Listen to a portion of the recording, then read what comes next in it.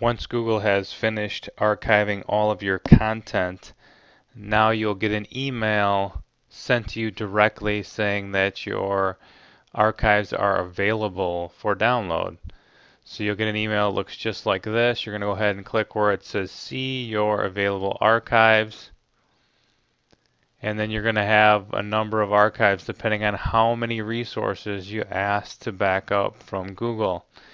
Up here is all my Google Drive and my contacts. Down here is my email, spam, and trash. I'm going to go ahead and just download my Google Drive contents and show you how to then upload that content once we've downloaded it to another Gmail account. So I can go ahead and click on download, log into my Gmail, and it's going to come up and ask me where I want to save this specific archive. And I'll go ahead and save it to my downloads folder. Click save. This will take a little bit of time depending on the size of your archive that you have. It might take a few minutes here or a few seconds. And once this is finished, then I'll show you how to then unzip that file and upload it directly into another Gmail account.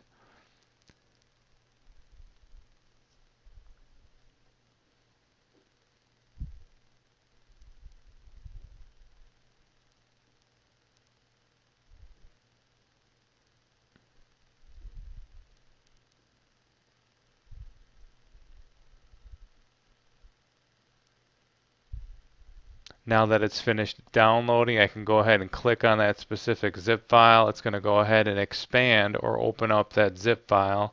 So now I'll have access to all of my contacts and all of my Drive or documents that I had in my Google account directly on my computer. And once it's finished expanding, then you'll have access directly to that content.